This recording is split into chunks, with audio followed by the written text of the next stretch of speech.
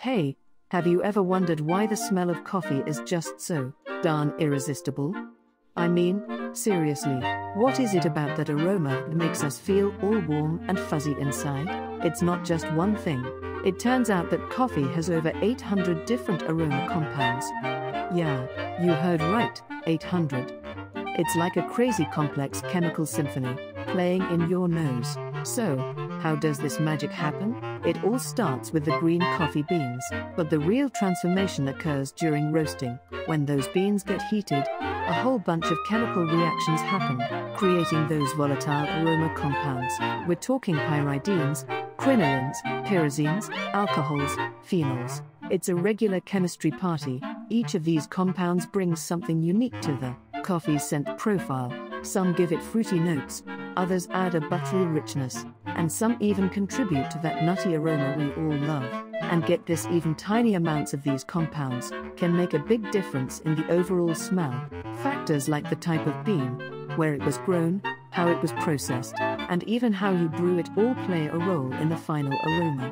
It's like every cup of coffee has its own unique fingerprint. And here's a fun fact: the roasting temperature is super important. If you roast the beans too light, you might miss out on some of those delicious aromas, but if you roast them too dark, you can end up with a smoky flavor that overpowers everything else. But wait, there's more. The size of the aroma molecules matters too. Smaller molecules tend to be more volatile, meaning they evaporate quickly and give you that initial burst of aroma. Larger molecules, on the other hand, tend to linger longer, giving you that more subtle, long-lasting scent. Oh, and let's not forget about the bitterness. That's not just from caffeine, but also from compounds called chlorogenic acid, lactones and phenylenedianes that are created during roasting. These compounds, along with others, contribute to the unique taste and aroma of coffee. Now, here's a little tip to keep that amazing aroma around for longer. Coffee is like a fresh food. You want to keep it away from air and store it in a cool place. That way, you can enjoy that incredible coffee scent for as long as possible.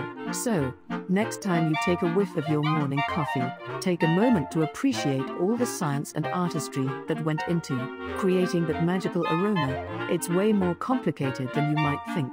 Hey, are you as fascinated by coffee science as I am? Then you need to check out, subscribe, like, and set notifications. You might learn something new.